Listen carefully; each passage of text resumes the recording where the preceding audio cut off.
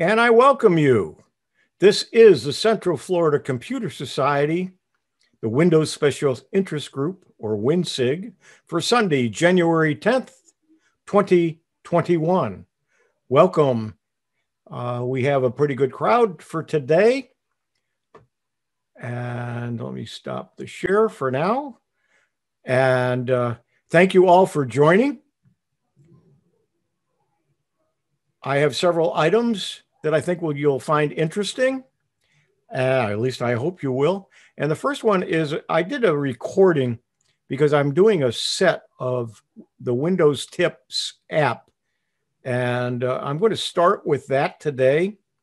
And then we'll have some discussion maybe on some of it, if some Q&A. I have a couple other items, and then I want to show you how I used a scanner that I did a presentation on. I'm not going to show that presentation, but I'm going to show you the results of some of the scanning I did by creating some memories, or not creating the memories, but recalling some memories for those of you who've been around computers for some time, and kind of introduce some of you who are new to computers, what we had to go through back in the day, as some people refer to it.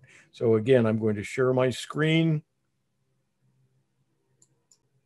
and minimize this and start the video.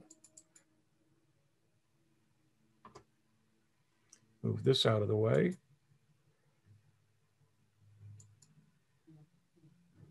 Hello, I'm Huey Poplock. I'm going to be talking about Windows Tips. It's an app from Microsoft that's part of Windows 10. The Tips app in Windows 10 is full of short and sweet tips that help you get the most out of Windows 10. Each tip has a button on it so you can try it out with a single click, or you can learn more. All you need is a couple of minutes to go through a set of tips, and new tips are added every so often. And to get the latest tips, make sure your Windows is connected to the internet. So let's take a look at what I'm talking about. You come down to the search box and type in tips. And it will be up here. You just click on it and it'll open. So let's make it just a little bit larger so we can get more on the screen. And you can check out what the latest tips are. You can explore what's new, but there's a list of several topics, many topics. Each one contains more tips, and they're called cards. We're going to take a look at what's new today, and we may not even get through all of them. And this will be a continuing, ongoing project from me. So let's take a look. So let's explore what's new. By clicking this, we get card 1 of 12. What's your favorite mode? Make your app and app tiles stand out with light or dark mode. I prefer the light mode, but if you want to change yours to the dark mode, it's very easy to do. One, we can just click on this and it'll take us right to where we want to go, or you can go to, let's do it. Let's go to Settings, Personalization, and Colors. And right here, you can choose your color light or dark. If you change it to dark, it will look like this. Let's leave it there for a moment and take a look. And so if we open up the menu, it's going to be in dark mode. And so will most of your menus and other items. For instance, let's open up our File Explorer. It's in dark mode. Let's go back to the settings. We're going to change it back to light. It changes here. And it also has changed our file manager. Let's go to the next card. Keep tabs on your website tabs. When you're on a frequently used website and have a lot of tabs open, pin that site to your taskbar. Then just hover over the pin to see a preview of the open tabs. To pin the website to the taskbar in Microsoft Edge, go to Settings, More, then More Tools, and Pin to Taskbar. Let's do it. I already have my Microsoft Edge open. I have 3 tabs. I've had as many as 20 or 30 open at a time. But let's say this particular one I want to have and be able to see. What I can do is I go to More Tools and Pin to Taskbar. Give it a name. I'll go ahead and just leave the one that was there, and it pins it down here. As I hover my mouse over it, I will see that page. And even if I go to a different page, or a different tab, I should say, which is a different page, I can come down and hover over that one and see if it changed any or something is different.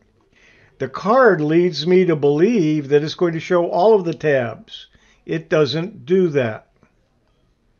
And so I probably would never use this, but it is nice to the fact that if I close my Edge, since I pinned it to the taskbar, I can click that. It will open up my Edge, and it will be on the page that I wanted. So if you go to the same website frequently, you can set that up as a link in your taskbar to go to it very quickly.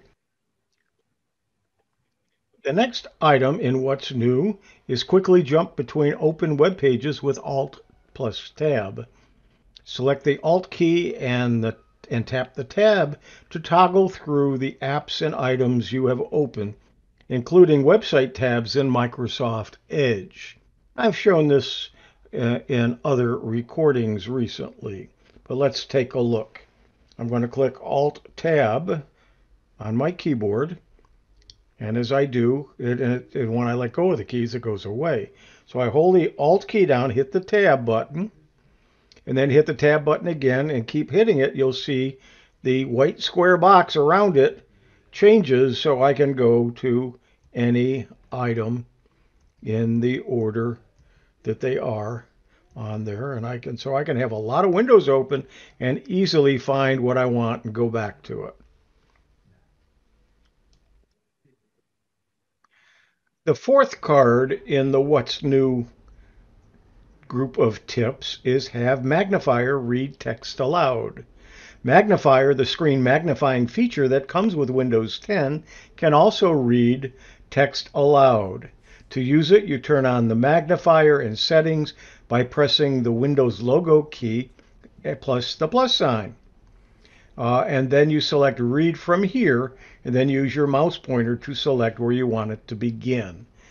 To do that, let's go ahead. I'm going to minimize this just to make things on the screen look a little bit better because I have 2 screens to work with. And I hold the Windows key down and the plus key. That will turn on the magnifier menu. Now I'm going to bring over a Notepad text document, which is my introduction to what we're doing with the Tips app. I am going to come here where it says read from here. I am going to click that. I'm going to come over here and HTML content about the Tips app Windows 10. The Tips app in Windows 10 is full of short and sweet tips that help you get the most out of Windows 10. Well, that's very nice, but I didn't magnify anything. You've got to magnify from here. We'll make that 200. We'll bring this over just a hair so we can get everything here. I'm going to click from here, start here. HTML content about the Tips app Windows 10. The Tips app in Windows 10 is full of short and sweet tips that help you get the most out of Windows 10. Each tip has a button in it, so you can try it out with a single click or learn more. All you need is... And you can see there Let's see if I can come over here, get this back down to 100%. We'll move this over back over here. And that's all there is to it, really. You can magnify plus and minus as much as you want, bring it up, bring it down, but you can also do the text reading within it. The next card in What's New is Keep an Editor Handy. On the Home tab, choose Editor. To focus on the issues you care most about, click a correction or refinement type like grammar or clarity. Then use the arrows on the suggestion card to step through each issue. Now this is in Word, but the editor works in several programs, and let's take a look. I have an article that I copy and pasted that has some errors in it. I did it in a document from Word and I did it in a Gmail. Let's see how the Microsoft Editor handles that. First in Word, and we're using the online version of Word, and you'll see up here it says Editor, and you'll see also that there are several underlines and different types of underlines. So let's take a look at the editor, and it'll tell us we have an editor score of 59%. There's one spelling error and three grammatical errors. And let's take a look at what they might be. So if we move my mouse over where it says weren't, it says check to view suggestions. So let's go ahead and do that. You might want to change it to were not instead of weren't. Okay, what about the word was? Click there for it should be were. Opportunities. It's so you can see that you can make this changes right here just by clicking, and so on through this document. Now in a Gmail, it works much the same way. I have a new message for Gmail with the same information, the same paragraph, and you'll see there's a was here. If I click it, it says were, so I can change that. And the opportunities is spelled wrong. It spells it right. I do it, change it here, and so on through these. So the editor works in more than just Microsoft products, and it works in more than just a word processor. It'll even work in most emails as well. Card number 6 in What's New is Edit in Multiple Languages. To check text in another language, select the text and go to Review, Editor, set Proofing Language, and then choose your language, and that will be in Word. Editor doesn't check for the same issues in every language. When it's checking for more than one language, Editor lets you know which refinements are available for which languages. Since I don't do multiple languages, I can't show you this. Next few cards deal with some templates that are available from Microsoft. Family safety and emergency prep.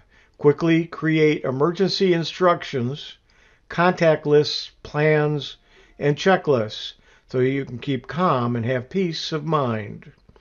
All you have to do is click this button here, and you will see that there are Word and PowerPoint templates for all kinds of emergency contact lists and things to do in emergencies, and maintenance and task lists and so on.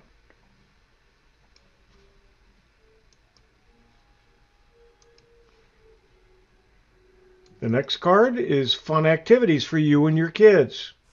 Puzzles, coloring books, infographics, and more. Enjoy these free activities with your children, family, or friends. And again, it's a bunch of templates in PowerPoint, in Word, Excel, and let's take a look at some of these. There's a Sudoku game, geography, learn to draw, coloring books, and so on. Some infographics that you can deal with and play around with within PowerPoint, and several Word, paint by numbers. all kinds of coloring for the kids.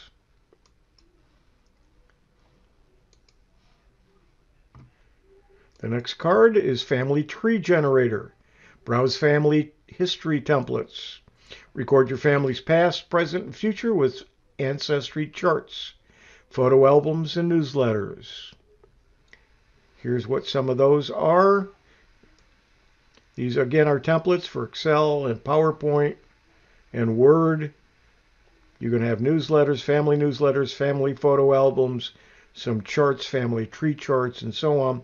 Where the templates are already done, all you have to do is put in your own personal information.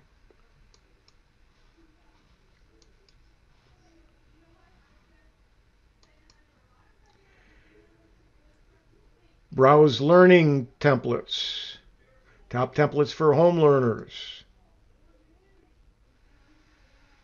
Multiplication tables, reading log, and so on. As you can see, some are in Word, some are PowerPoint. Beneath the surface, Earth's history, spread of life, PowerPoint. These are all templates that you can use for free from Microsoft that are available for you.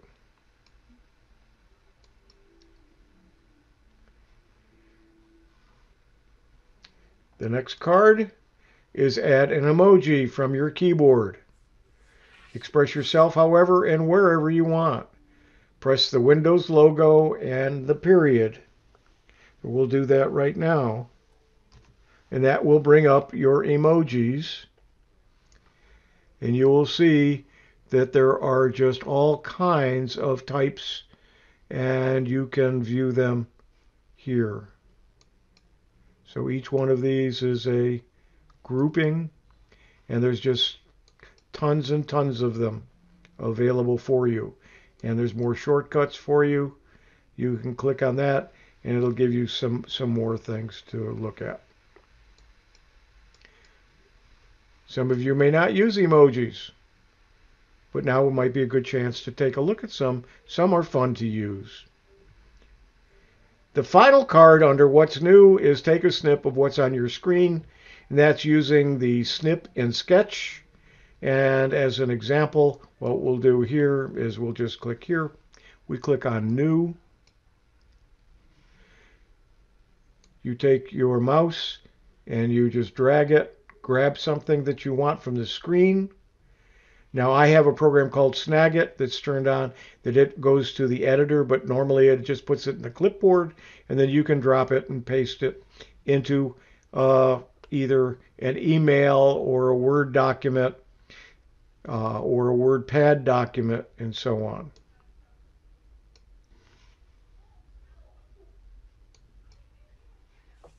So those are the cards for What's New. We're going to create some more videos with other templates and other tips that are available. As I said, there are a lot of them. We're going to try to do some more of these videos to show you some of the things that you can do from within Windows, from the Windows Tips application. Thank you for joining. I'm Huey Poplock. Are there any questions? Don't forget you're muted. Bob? I use the Windows editor. It's replaced Grammarly for me. I used to use Grammarly when they came out with this. Since I already have Office and I'm already paying for it, I might just as well consolidate. And Grammarly's been doing a nice job. I'm sorry, the editor has been doing a nice job. Yeah, I've been really pleased with it. You'll also notice if you do have a paid account of Office, Editor also has the transcribe as a choice, and you can, I think it's only the online version of it, and you can upload, and I've been using the transcribe to record a Zoom meeting of a board meeting. I record it, and then I take the audio and upload it to my Word document to transcribe, and it turns it all into text. It has speaker one and what they say, speaker two and what they say, and you can take speaker one and say, okay, that's Huey, and then say, do you want to do it in all the instances? And it'll replace speaker one all the way down in the document to to Huey instead of speaker one. And I've talked about this on here before. And then another one was Stan. Let's say Stan is speaker two, and I do that, and it picks up everywhere where Stan speaks. It puts his name in there instead of speaker two. And then I save, and then I bring it into my Word document and then tell it to save it. And then I send it as a Word document to the secretary. And she's not only got her notes, but she also has a complete transcription of everything that was said, so she can check to see what was said. It really works nicely. It is a little bit time consuming, but it works very, very nicely. I've also used it on the support forum where the question was asked in a foreign language. So it can translate it for me, and then I can actually answer it in English and transport it back into that language. So I can actually communicate with someone in a different language that I don't speak.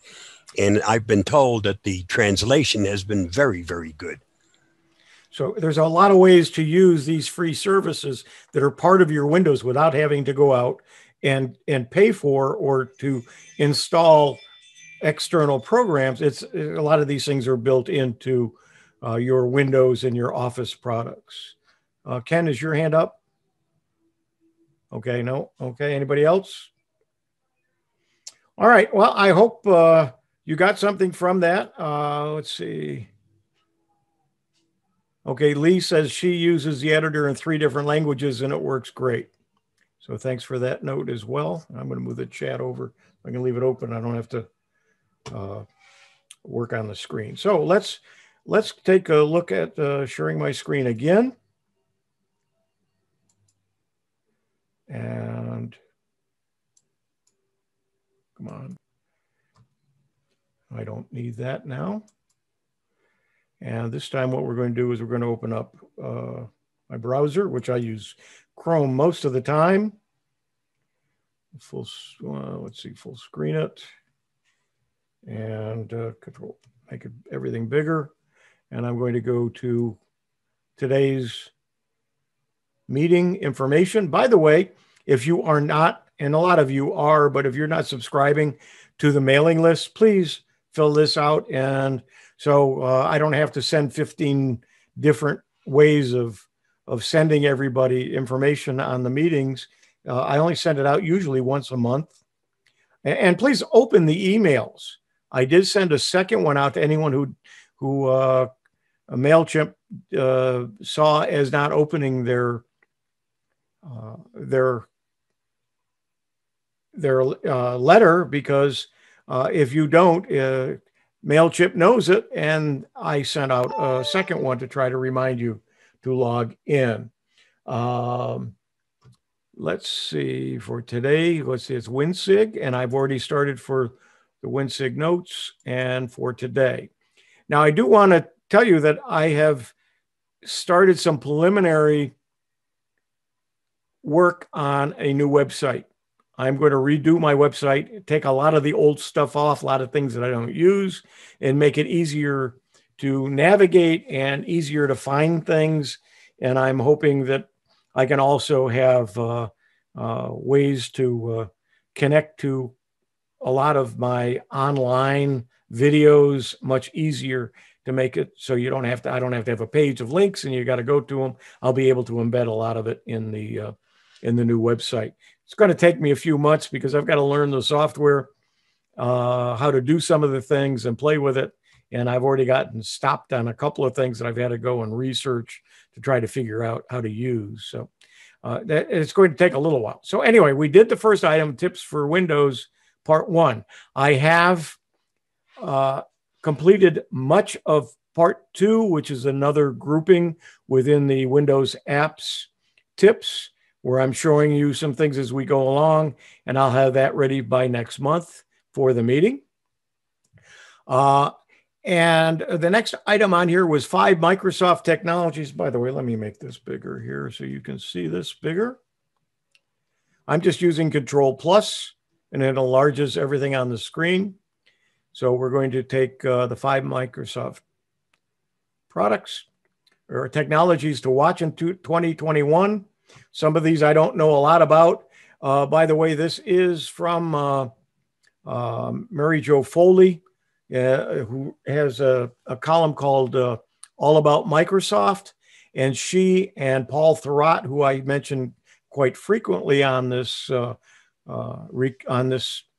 Windows SIG, is the two of them do something called Windows Weekly on Twit, or This Week in Technology.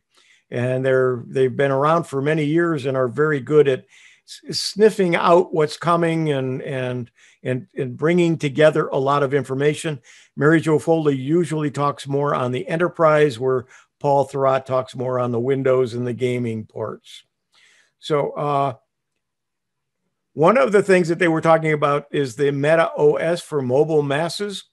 Microsoft has an evolving strategy and fundamental layer in the Microsoft 365 cloud space, which is somewhat better known internally than externally. And that initiative is known as Meta OS, sometimes known as TAOS.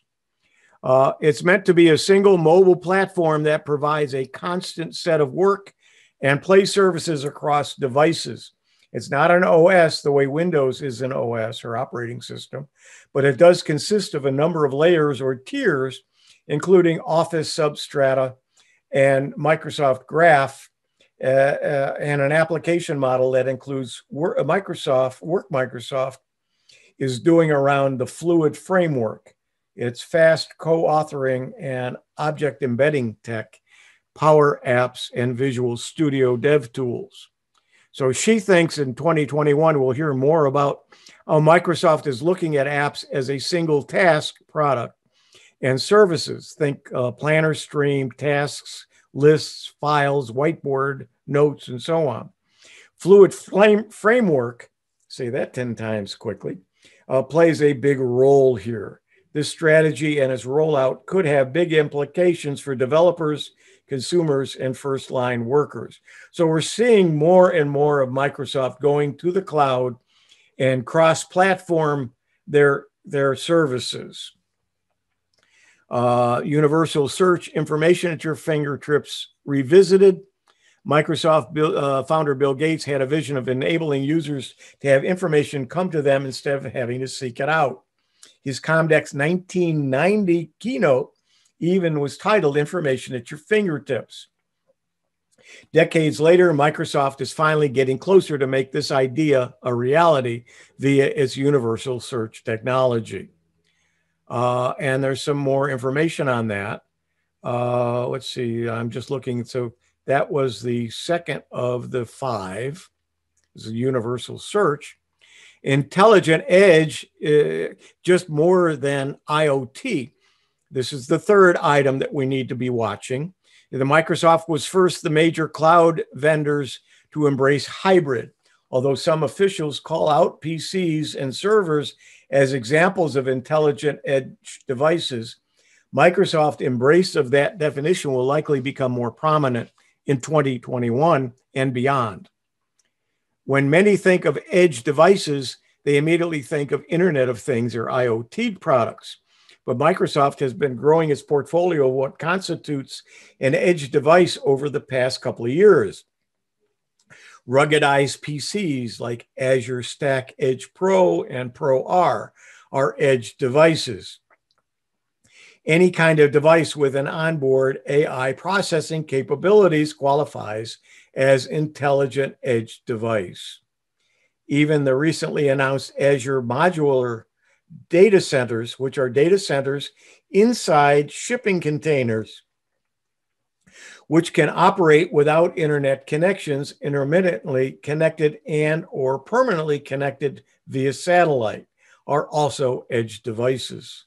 So you're seeing a lot of new technology behind the scenes that you don't directly participate in, but will affect your computing in the coming years. So a lot of exciting things coming. Microsoft has yet to announce its AWS, which is the Amazon work outpost competitor, which it's codenamed Fiji. She's expecting this could be a 2021 announcement. Fiji is meant to provide users with the ability to run Azure as a local cloud managed by public Azure and delivered in the form of racks of servers provided by Microsoft directly to users. Obviously, that's not going to be you and I, but it's going to be big companies. Fiji also fits into Microsoft Intelligent Edge family. The next item is what we talked about last week, and that's, or last month, I should say, here on the CFCS WinSig, is the Cloud PC, the desktop virtualization as a flat rate service. Microsoft is expected to announce in the spring of 2021 its Cloud PC document as a service offering. Cloud PC, codename Deschutes, is built on top of existing Windows Virtual Desktop service. Unlike WVD, Cloud PC will be a flat rate subscription service, not a consumption priced service. Cloud PC will be an option for customers who want to use their own PCs made by Microsoft and or other PC makers, basically like thin clients with Windows, Office, and potentially other software delivered virtually by Microsoft.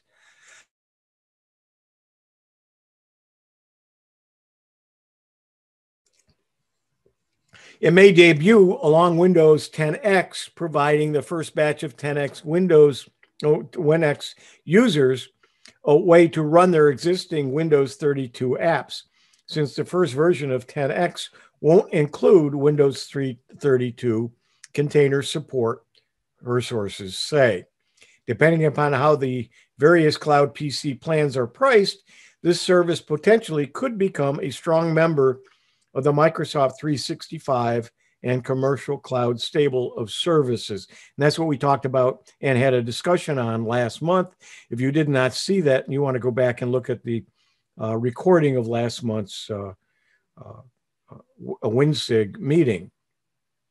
The fifth item on here to watch in 2021, and I really haven't checked into this, so I don't have a pretty good understanding of it yet, is Windows 10X. Now, it was mentioned earlier, Windows 10S. 10X is something different. 10X is another run at Chromebooks complete. Since Chief Device Officer Panos Panay took over more of a Windows team earlier this year, Microsoft message is Windows is back, baby. In 2021, Panay and team are hoping to prove the company has decided to invest more in the making of Windows great again, with a variety of efforts, including the 21H2 Sun Valley UI refresh. I'm going to talk more about that in a little bit. More work to make Windows 10 on ARM viable, and the launch of the Windows 10X, a new Windows 10 variant meant to be simpler, cleaner, and more manageable. Microsoft's original plan for 10X was to debut as the OS for dual screen and formidable Windows devices. The new post-COVID plan calls for Windows 10X to debut on a new single screen PCs, including clamshell laptops and 2-in-1s, among other form factors. Microsoft officials publicly deny that 10X is the company's latest attempt to compete with Chromebooks, but sources say this is definitely the sweet spot for the 10X devices. Their initial target markets include education and first-time workers, the same customer groups on which Microsoft focused with Windows 10 in S mode, which officials also refused to say publicly was a Chromebook compete effort. Microsoft officials have not made 10X available externally to Windows insiders, testers. Word is Windows 10X will only be available on brand new, not for existing PCs, and could begin shipping on those devices starting this spring. Windows 10X is expected to run on Intel-based PCs at launch, but Microsoft has been testing 10X internally on ARM devices, sources say. So maybe it will be available on new ARM-based devices at some point in the future. So those are the five items, according to Mary Jo Foley, for people to keep an eye on. So let's make this so it's not full screen so I can see my tabs. And I'm going to close this. And the next item is how to easily batch rename. How am I doing on time? I may just go ahead. I'm going to skip that. I'll just quickly show you that it is an article. Let's make it full screen and make it larger. And it just tells you how, and it shows you in the article how to power rename and rename articles, rename photos and so on very easily from within Windows in a batch mode.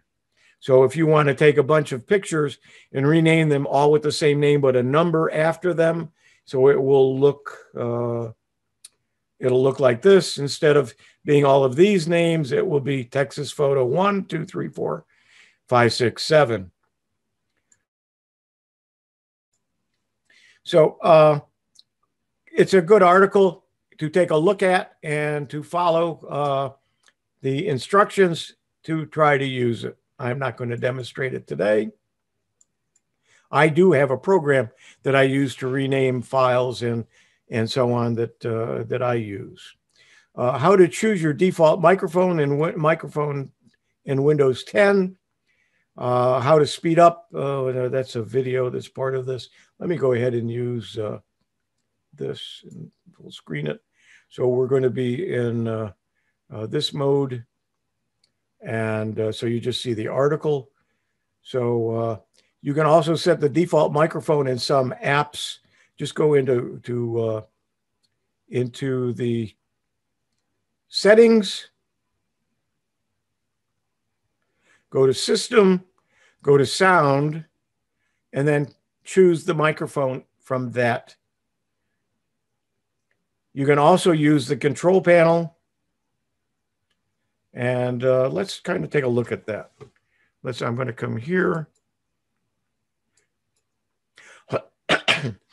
I'm going to go here, and then I'm going to go to system, and I'm going to go to sound. And then you'll see your input, your microphone. You'll notice here, I have many items that I can use as my microphone within Windows, because I have a lot of microphones and microphone software set up within my computer. You may not have all of those choices. The other place was to come down here. Let's go ahead and close this. And we'll minimize this. So you can see if I come down here, and you'll see my sound is here. If I right mouse click my little sound, hopefully you can see that. I'll get this, and I can then open up sounds here. And I get this. I wish I could make this bigger. I don't believe there's a way to do that. I could probably open up the magnifier, but just to show you, go to recording, and there is the same choices. You go to microphone, and you'll see that there are many microphones there, and you can choose what your default one is by clicking on setting default. So there's a couple of different ways to get there. So let's come back here, close this out. The next item is, what is Google One and what do I get with it? I'm going to skip that today as well. I do want to mention to you that there is a new way to scan. I did a video on this. I'm just going to open it and show it to you. Just go to the link. You'll see that I'm showing how to scan, how I use the scanner. See if I can find a picture of it here. This was the scanner itself. I did a whole session on using this for Tech for Seniors, please either watch the video of this or watch the Tech for Seniors video and see how I did what I'm going to show you next. What I'm going to show you next is, I don't need this, come back here. I do have links to the 1984 bus line, the 1988 bus line, and the 1990 by clicking on that website, but I'm going to actually show you those documents because I want to do that for this session. Let's first take a look at the bus line from 1984 in March, and I'll open it, and then I'm going to make it, well, I've got it right now where you can see the whole page. And you can see over here on the left, now I'm in Acrobat Pro, which is not Acrobat Reader, it's the a full version. But Microsoft, or I'm sorry, Acrobat, the Adobe Acrobat Reader will do much the same. I just do some other things with it. This happens to be the default I have. I'll open the next one in just Acrobat so you can see how you can do what I'm doing. But you can take this page and then you can zoom in on any part of it and you can see it. So I'll do that for here. Now, this is March of 1984 for Bussline. For those of you who are not CFCS members, is our newsletter, which we haven't published. It only goes out as a reminder of meetings and so on. It's not a publication anymore, only because we don't have anyone to do it. Our one volunteer does it through a MailChimp publication. But back in 1984, it was all done with desktop publishing. Now, if you remember back in those days, for those of you who were around with computers in those days, when somebody did a newsletter, they did it with desktop publishing. There was Aldus, PageMaker, and there were several others, which were very expensive programs, and it only produced the newsletter to be printed and then sent to a printer. You could not save it as a digital document and share it with others unless they had the expensive program. There wasn't a way to convert it and have it available. There was no Adobe Acrobat at that time. So I have a collection of some old bus lines and I scanned them using this new scanner. And that's what I'm sharing with you today. Back in 1984, I was not even a member. I wasn't even living in the Orlando area. 1984, I was a member of the Tampa Bay Osborne Users Group, and then the Tampa Bay PC Group, Computer Society, which became the IBM PC Users Group, and then the Tampa Bay Computer Society, and now it's the Tampa Bay, they have a different name to it now, Training Center, I believe they call it. Technology Center. Thank you. And that's one of the members of that group. This is the bus line from back then. Bill Wellman was president. Some of you know or knew some of these people. A lot of them aren't with us anymore. But you'll see. But the thing about this particular issue that I want to show you is back here is they had a page of history of 10 years earlier. CFCS was 1 year old. You can see as of this month, we're 1 year old. So that was December 1977. So CFCS was started in December of 1967. We've been around a long time. And they were meeting, and there wasn't a lot of information in their newsletter back then, but mostly about the meetings and to bring things to the meeting to discuss. But it's just nice seeing that there was even a newsletter back in 77. But this is, and you can see through this article, here's an ad for Zenith 1000. I just want to add, at that time we were using dot matrix printers and you had to have a ribbon, and those ribbons, you could buy them from this particular company, and that was pretty cheap. But if you had a daisy wheel printer, you could get the wheels the ribbons for the daisy wheel printer. The wheels were expensive, but you could buy the ribbons, and you had to replace the ribbons.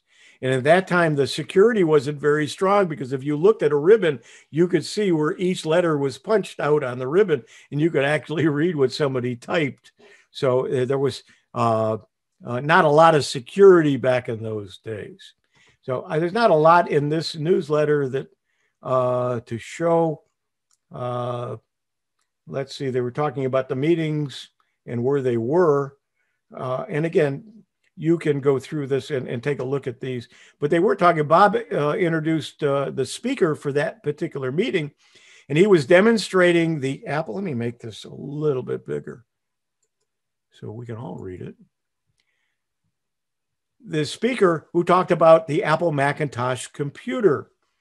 He did a splendid job of demonstrating the capabilities of the Macintosh, which works very much like the Lisa. And some of you may remember the Lisa computer. It's a compact unit weighing less than 23 pounds. And it comes with 128K bytes of RAM and 64K bytes of ROM. A Sony 3.5-inch disk drive, which holds 400K bytes and uses a disk of rigid plastic housing. It has a microchrome 9-inch monitor and non-interlaced, and it's 512 by 342 pixel resolution. It has a detached 58-key keyboard. Comes with 2 programs, Mac Paint, a drawing program, and Mac Write, a simple word processor. It's possible to select various type fonts in different type fonts sizes. These can be varied at will throughout the document. A mating printer will print whatever is presented on the screen. Many other programs are in the preparation stage and will soon be released in the future. The meeting broke at this point for a coffee break and reconvened in about 45 minutes. Can you, those of us who are working with computers now, this is hard to remember. Back in those days, there wasn't software, there weren't printers, there wasn't, and it was very difficult to work with and to see what you were working with. And Bill Wellman spoke of a new line printer that he saw at a recent show, which would do just about anything in the way of formatting. He had samples of the printouts. He didn't even have the printer. And he mentioned 2 new books on DBase 2, and the SIG chairman who were present gave reports on what's happening with them. So certainly a lot different back in those days than we have today. I'm going to take a break right now and see if there's any comments. Let's see, stop sharing my screen. Any comments from people who remember about those days or people who don't, and any questions about how we lived in those days? Bob, go ahead. Way back in the 70s, on my Commodore VIC-20, I wrote a word processing program called Tiny Word. And it had all the features. It was able to detect the end of the 80 characters and automatically do a hyphen so you could go and continue. It was lots of fun. I wrote it in Commodore Basic, and then I used the compiler so that it was actually functionable, and did quite a bit of work with it. But that was the old days. And yes, we had cassettes on which we were able to get our programs, no hard drive. It was fun. And you're right, there was no real security back then. Yeah, my first computer was a Commodore PET, but my second one was a Radio Shack TRS-80. Yep. And I bought a magazine that had programs that you could type in and save them and then use them. And one was a word processor. But once I typed it all in and saved it, to use the program, I had to start it. It took 20 minutes to load. I would create the document. If I wanted to save the document as I went along, you know how you save and then continue? I had to save it. It took another 20 minutes to save it out, another 20 minutes to reload the program so I could continue. And with the document and then continue writing the document. And so it was hard to do, but I was never a touch typist. So for me to type anything and be able to correct it, it still was very nice to be able to do. And my first printer was an Oki Data Microline 80. It was the first dot matrix printer for under $1,000. I paid $999, and it didn't even have a knob on it to advance it. You had to advance it using software. It was those days were a challenge at best. But let's continue and let's look at 1988, unless somebody else has any comments or questions about that. Yeah, I was going to say something about the sure. back in the days. My club started as Atari group back in '83, and I'm the founder, and started producing a newsletter on my Atari computer. But basically, back in those days, we only had 40-column display on the monitors, and until Atari came out with Atari Writer a few years later, it gave me 80 columns. But I also had the Oki Data printer for printing out, and it was fun. I did our newsletter for about 14 years and gave it up. And that's why a lot of us joined user groups back in those days, because the only place to get any help. And there were a lot of other people. And that's one thing I liked about the Osborne group. We all had Osbornes that all came with software. So we all had the same software. So we were able to help each other with different software. Walter Wood, you had a question or comment? Yeah, I was in the TRS-80 club here in Orlando. And eventually I think we merged with CFCS. But I had a TRS-80 and a disk drive, which took the 5 1/4 drives, which I think held 77K, cost $500. And I had a payroll program that I got from Radio Shack that needed 2 tape drives, regular cassette tapes. And last month's payroll was on one. It would read the one off the old tape. Then it would have to write any new information to the new tape. And eventually I ended up rewriting that to do disk import. But it was a fun time. Yes, it certainly was. So, Ken, you had something. Yeah, I had one here. It just kind of along the same lines. It was I did TRS-80 stuff and then color computers too. But at the time I was doing assembly language programming, and I was teaching the Z80, which is the TRS-80 processor in junior college at the time, assembly language. Started out with about 25 people in the class, wind up with about 10. And people would come in and say, I want to learn a little about my computer. And I would tell them the best way to do that is sleep on the books, because you'll learn a lot about your computer if you learn to be an assembly language programmer. But it was fun. Yeah, there were professional computer people like yourself, and then there were those of us who were just hobbyists. We bought them because some of us used them in business, but we mainly bought them in the beginning was to learn how to use them. Just the fact that they were out there and it was a new toy to learn how to use, but there was no way to learn. There weren't books, there weren't magazines. And so user groups were a big benefit to many of us to get together and to be able to ask questions like we're doing here. We were able to do in person, but there was no other place to go there was no internet. There was no other place to go. Dave Montgomery, unmute yourself and come on in. Hey, thanks, Huey. Yeah, I remember my first computer was I was really forward thinking. So I bought a Heathkit H11, which were being sold as kits at the time. The operating system was loaded from a paper tape reader, which took about a half an hour to run through.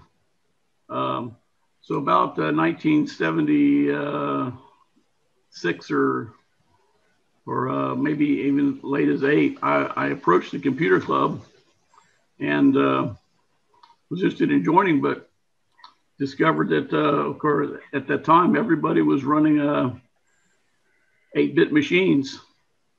And my H11 was a way out of this world 16-bit machine.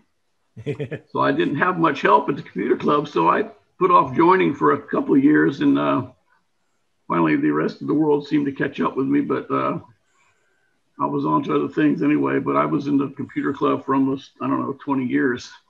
Yeah, And, I think you wrote the membership database at one time, didn't you? Yeah, actually I did. Yeah, it was more of the mailing list for the newsletter at the time. Yeah. I was my role with the Bussline was basically advertising, but I worked with Gordon Finley a lot. He did the newsletter on Ventura Publisher at the time. So that's where I came from, and see, we're still at it here. Appreciate it. Oh yeah. Yeah, I'm going to share my screen. We're going to go look at one of Gordon's newsletters next. Share the screen. And we're still here, so let's go. I'm going to close that. And what I'm going to do is I'm going to open this one, 1988-01. I'm going to open it with not Adobe Acrobat, but Adobe Acrobat Reader, which is what you would probably look at. You can see it's quite similar to what I was just showing you. Let's see, I'm not going to full screen it because I have something at the top that you don't have in your screen. So I am going to make it bigger. It's right here. Let's make it about 200%. I better make it wider. See if I can get it all in. And I don't know how to close this out. Oh yeah, I do right here. There we go. And I probably can close this right now. There we go. Okay, this is a Bussline from January 1988. So it's comparable to this month is why I did it. Bud Stonecker was president at the time. I had moved to Orlando sometime in 1987 and joined CFCS as soon as I came. And of course, the next year, what happened was, you'll see farther down, I ended up as vice president my first year as a member. And here's Gordon Finley's column on the editor's desk. You'll see, let's see, was it here? It'll be farther down. Bud Stonecker was president, Terry Shockley, vice president, Charlie Burge, who a lot of us knew. He passed away a few years ago. Joe Poley, he and his wife were very active in the group. They were killed in a plane crash on Alaska tourist plane. John Neal, Bob Tate, Jim Smith. There might be some names that some of you may recall from back in those days who are here. Joe Poley talked about the December meeting. There were 60 people that attended the regular monthly meeting. And you'll see that the nomination for the 1988 included me, and I became vice president in this January meeting. Let's see, what else did they talked about? Review tentative agenda, and they really didn't talk. Lectures prepared by many of our members. Mike Peterson, I did sometime in Stan Wallner. This meeting, Bill Hart reviewed the merits of software catalog program. If you remember, we had shareware libraries in those days, and so we talked a lot about that and talked about programs that were in our library. Special interest groups. There was a CompuPro SIG. CompuPro was a type of computer. Bill Vermillion led that. Bill was a local disc jockey and very active in computers back in those days. There was a database user group, DBase, I should say. Rich Sias ran that. And DBase came with the Osbornes, and that's how I learned how to use DBase. But then people were buying it. It became a program that you could use with PCs later on, and became one of the major database programs. Charlie Burge found time to prepare a brief and comprehensive talk on program design and development. And he talked a little bit about, again, DBase 3 plus, so different versions of DBase. And let's see, again, you can take a look at the newsletter itself. And then let's see, Dave mentioned the Heath. There was actually a Heath users group, and they met once a month as well, and they were a SIG as part of CFCS. There was the PC MS-DOS SIG, which turned into the Windows SIG, and which is what we've got now. It's still around. Mike, at one time, I think you took it over as the, I think it was still PC, and then there were a couple other people did, and then I ended up taking it back as a Windows SIG from somebody, and I've been running it ever since. And I enjoy doing it, so I. What's interesting is the legacy of the command structure is still in the latest version of what Microsoft has put out as Windows 10. Just bring up the command prompt, and all the legacy commands, or most of them, are there. Yep, absolutely. Let's see. They talked to Stan Wallner, commented on the TSR management program Flush. Stan, I wonder if you even remember that. Myself and Terry Ray filled us in on the latest enhancements to their respective bulletin boards. And I discussed a new shareware utility called iConvert. And I think there's an article here about that. There was a Tandy TRS-80 SIG, and that was Rich Corbett's group. I would later work with Rich Corbett, or maybe it was about this time, I guess. I would think I might have brought him into CFCS. And so there were SIGs back in those days, but they were a lot different than the ones we have today. Nice newsletter that Gordon put together. He did a really good job back in those days, and he was very, very thorough and made sure that we had lots of articles. Now, this was 1988, so this was going back to 1978. He's talking, there were 50 members that attended the meeting in 1978. And then the Byte Shop of Cocoa conducted a demonstration of their speech lab board running in their MC computer, and a door prize consisting of an 88 programming course donated by the Byte Shop. Wow. And Data Entry Engineering had a display showing their SWTP 6800 computer operating as a multiple terminal time sharing system. Way beyond me. And then Ron Willoughby brought in his pet computer and demonstrated it. That was in 1978. And this is just a memory column within this 1988 newsletter. Those days, the president was urging members to bring in their projects for the group to admire during the informal part of the program, during which those with similar systems could have a chance to exchange thoughts and ideas.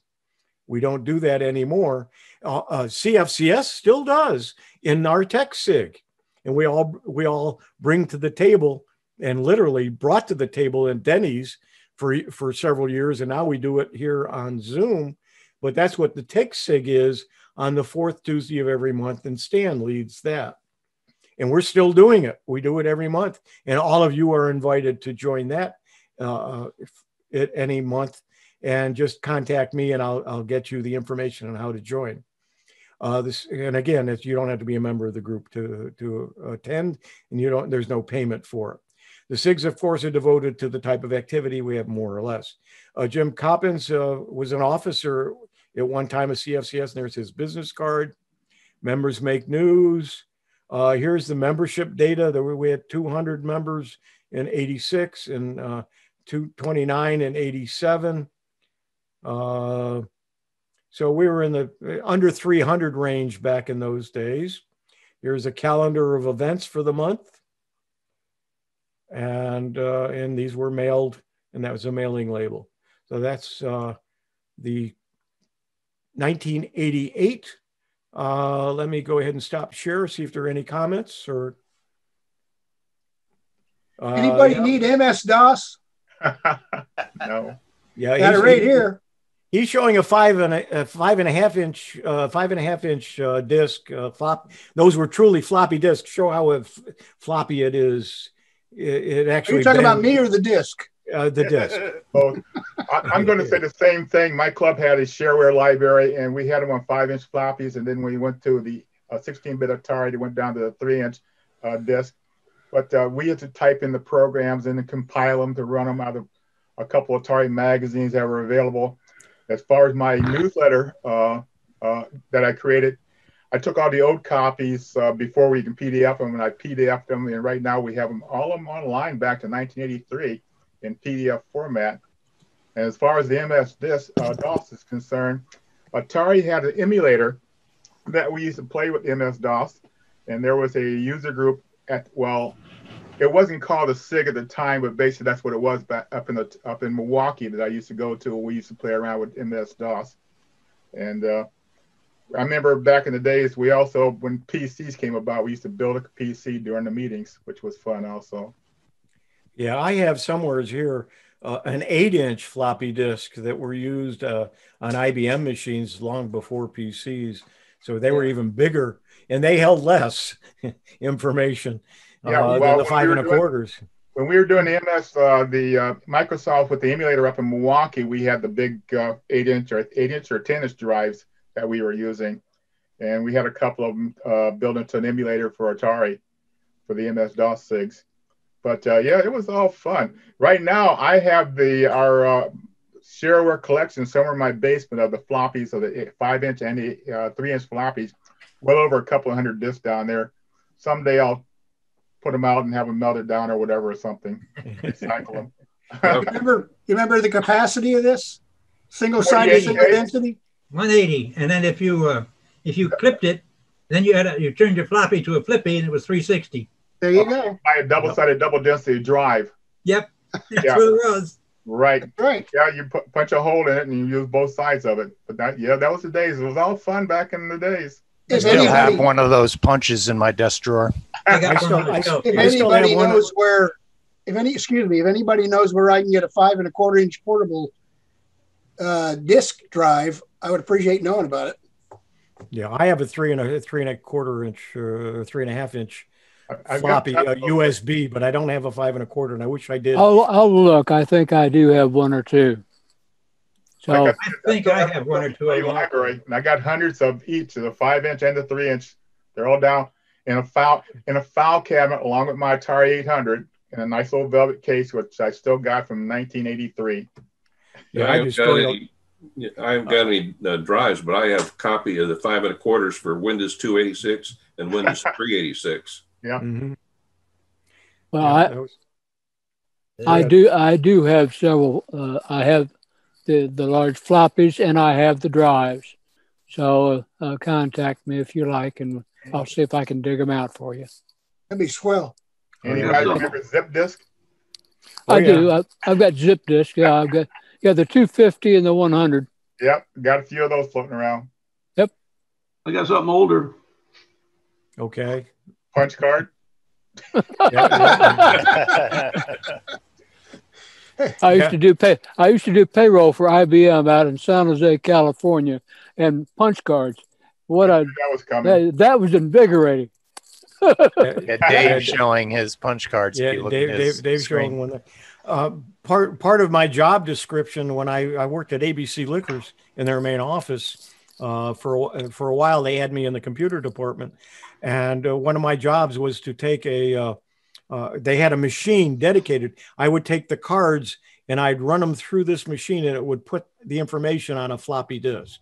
And I'd spend all day long just putting cards through and writing it to a floppy disk so they could use them in the newer machines that use floppies. Punch cards were the very reason that I changed my major in college from data processing to business. Understandable. I had punch cards in the Air Force. I got to where I could hold up and read them. Let's go ahead and share my screen again and do this last Bussline here. And I didn't realize and people say, yeah, of course you didn't.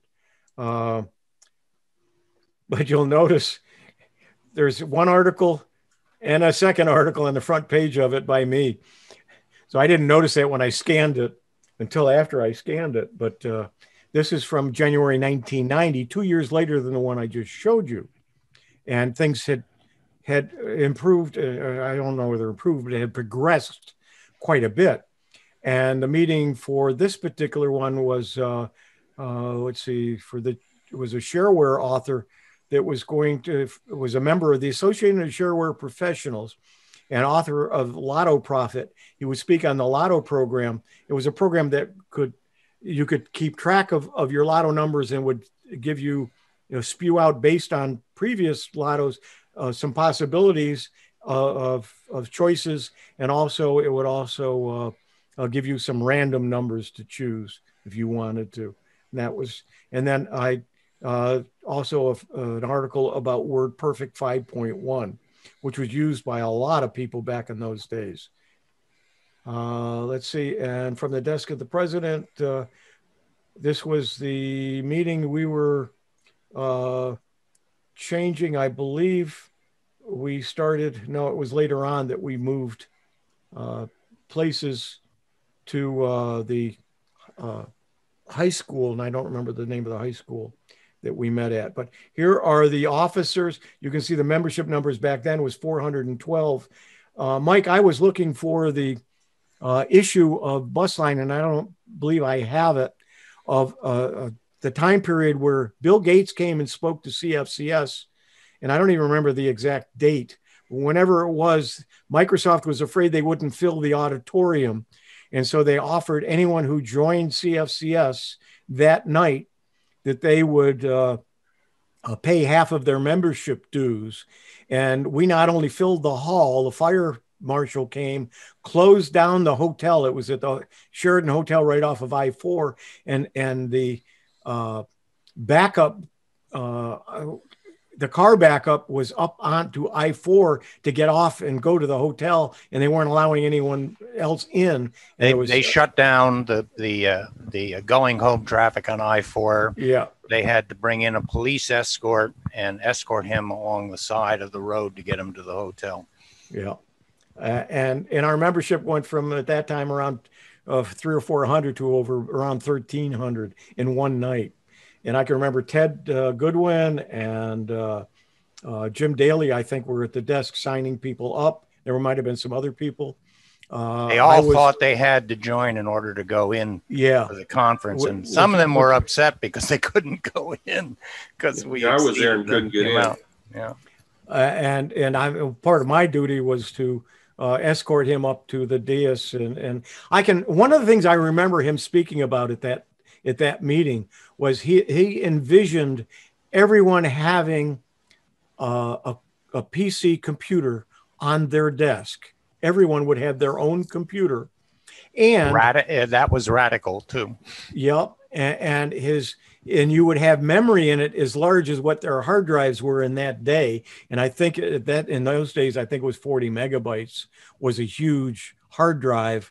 And so he was saying, yeah, you'll have at least 40 megabytes of RAM on your computer. So he really did think in advance, ahead of his time.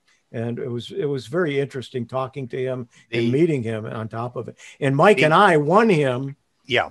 At an APCUG, and I'm going to show you a picture of that very briefly here in a few minutes.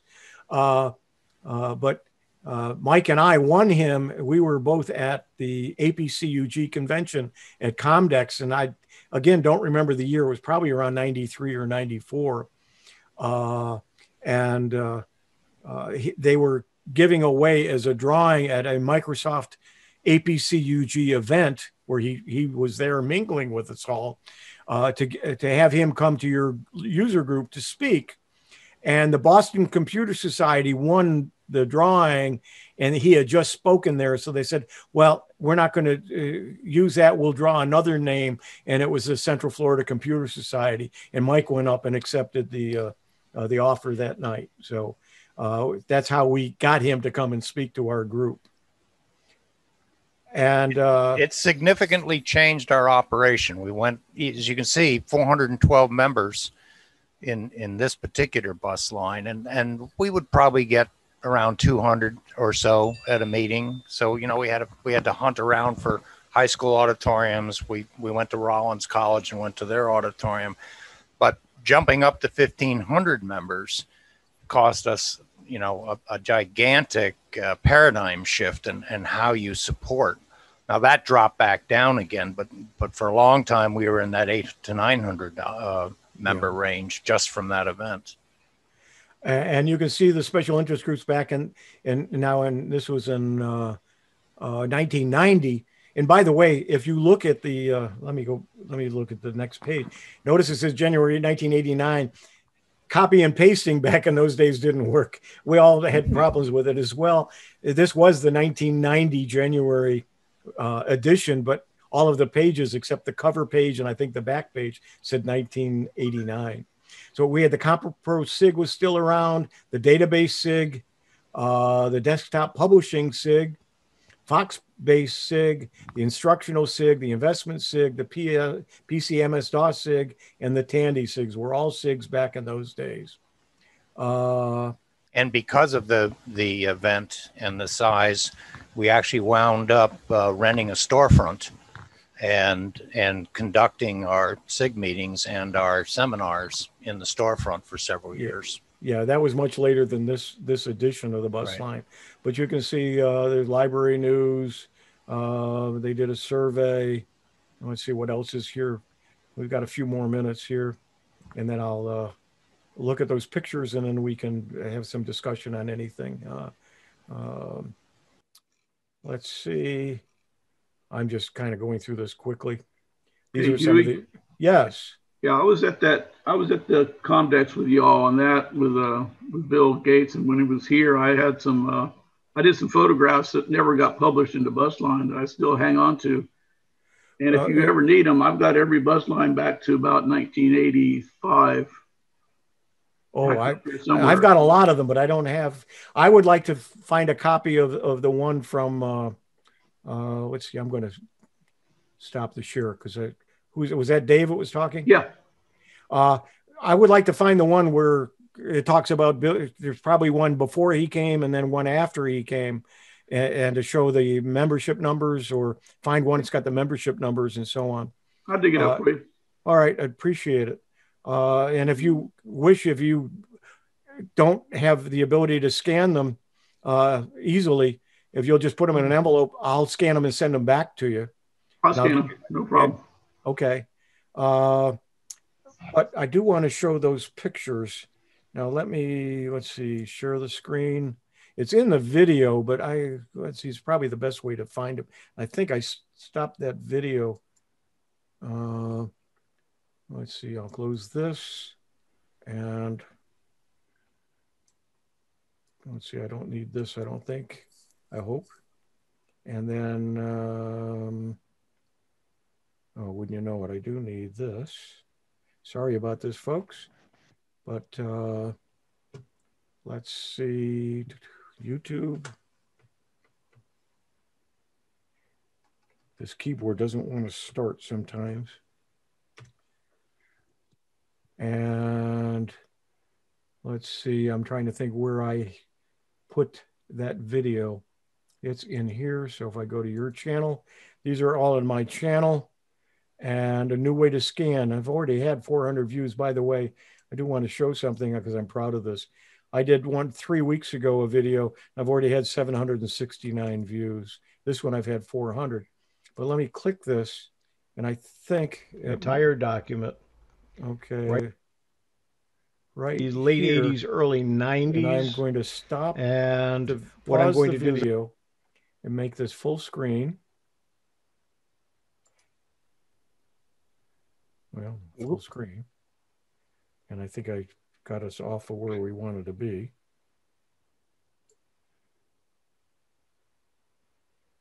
See if I can find it again. Yeah, right here. There's Jim Daly, who was my business partner, Mike. This is a fellow out of North Florida, and this fellow was and I can't remember his name off the top of my head. He was in the Sarasota group. Marshall, you probably can recognize him. I think he was president of your group, or he was very active in your group. And there's Jim Daly, Mike, and myself back at this Comdex meeting. And this was one of the breakfasts or lunches or dinners that we had, that they would one of the companies would sponsor, and we'd all have our meal, and then they would speak. And a lot of times they'd give us a whole copy of Microsoft Office, or they'd give us a copy of DBase, or or they do drawings, and somebody would win a computer with a Intel motherboard because Intel was giving it away, and so on. So I thought you'd get a kick out of those pictures. And by the way, this scanner is that I have, I put these 4 things underneath it. I took a picture of it, and then it made 4 separate JPEGs from the scanner. It's a really neat scanner, and you might want to take a look on my website if you did not see that program to see how to use that particular scanner. That was Bart Kozlow. Bart Kozlow, yes. And he was instrumental in along with Mike and several others that put together the Florida Association Computer User Groups that first met at a Golden Corral in Sarasota many years ago. And Mike got elected president that year of FACUG, and he was first president of the Florida Association, which I believe is in limbo. I don't believe they have officers anymore. I believe it's still there, but I think everybody's pretty much gone. Although they're still, if groups haven't stopped sending them money, they're still accepting dues. But anyway, any questions? Don't believe our speaker has shown up, Stan. I sure hope, I think he said 3 o'clock, so I'm hanging in there till 3. I've not yet heard from him, no. He did register, and he does have the link to the meeting. Bob G. Huey, Let's Compute was the name of the magazine that I got on a regular basis. And if you go on the internet and do a search, they have in the archives still copies of all of their magazines. And that was one of those magazines that was loaded with DOS programs that you could type in and use. And there was also a Byte magazine, which was Correct. A little bit more advanced. And I saw recently Esther Schindler, who was very active in APCUG and her user groups and so on. She is a professional writer, mostly a lot of it's technology stuff. And I follow her. We're friends on Facebook. And she shared a link to the Byte magazine. All of their magazines are online. And I came across somewheres. I saw an ad for Godfather Computers, which was an Orlando company, and they advertised heavily in Computer Shopper, and that was a huge, thick magazine. Oh yeah. It was bigger than 9x11. It was a huge magazine, and that thick, and mostly ads and some articles of all kinds of computer stuff, that was a lot of fun browsing every month.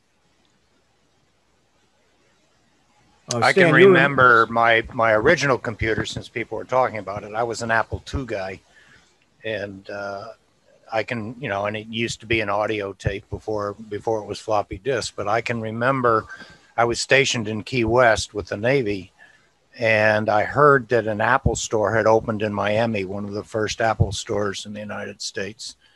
And I drove up for the day just to go to the store to buy something that was called Lotus 123, which I'd never heard of before, and try to figure out what in the world would anybody do with a spreadsheet. I mean, numbers and putting them in squares, that makes no sense to me at all. How we've changed. Yes. And my first computer, as I said, was a Commodore PET. And how I happened to buy it, I was in an Olson Electronics store in Tampa, and there was a 9-year-old kid playing with with one on the shelf, and he was typing in stuff, and something was happening on the screen. I said, he can, I can't. So I bought one. But I was torn between, right across the street was an Apple store, or an Apple II store, a store that sold Apple IIs.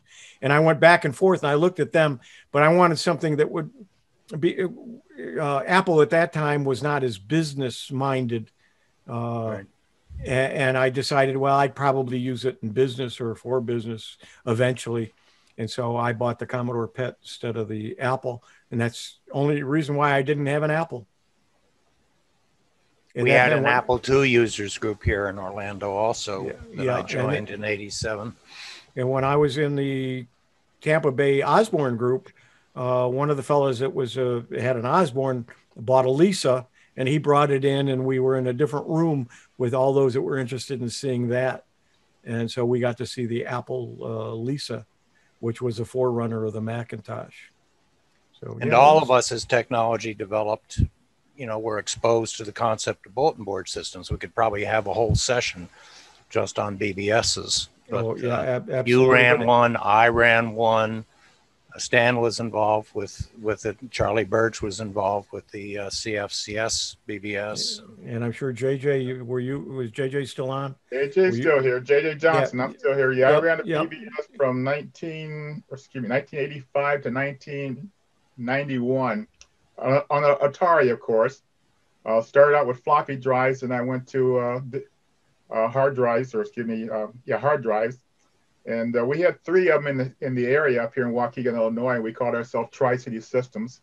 But matter of fact, I was just talking to one of our members the other day. He had moved from here down to Virginia, and he used to log into my BBS at about 3 o'clock in the morning, thinking I was asleep, and I would chat with him. But yeah, there are several people on here that were members of my BBS, and I think I switched from BBS to the internet. I think it was around 1995. So this was pre-95. I see Norm Griffin, Stan, of course, I think was on. I don't remember.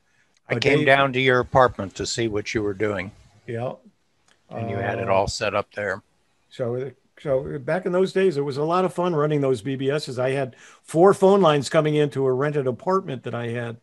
And eventually, when I got into the computer business, opened up a store, I moved it there, and my business partner had a bulletin board, and they were both in the same room together. And then our technician was a real techie, and he got a satellite dish and was doing Fido network feeds from the satellites. So we not only had servers with CD-ROM drives with shareware on them, but we were getting downloads every day of hundreds of shareware programs from the satellite. So it was a lot of fun in those days. And of course, you couldn't download much. It took so long and so on. I think I did a session on timing and how long it took, but it was a lot of fun in those days. Yeah, I know when I started 300 baud, and I was only on for the weekend, and shortly thereafter, I got a second line in the house, 24/7. But yeah, 300 baud took you a while, and it was all about trading shareware software. Yeah, 300 baud, you could see each letter as somebody was typing. If you watch somebody who was a slow typer like me, that's how fast the letters would. So you didn't get words on the screen or paragraphs or pages. You got one letter at a time coming up on the screen. It was painstaking. And then the major update with US Robotics going to 2400 baud. Yeah. We just thought that was really fast. Somebody just started to say something about Bill Vermillion. Yeah, Bill Vermillion ran one of the first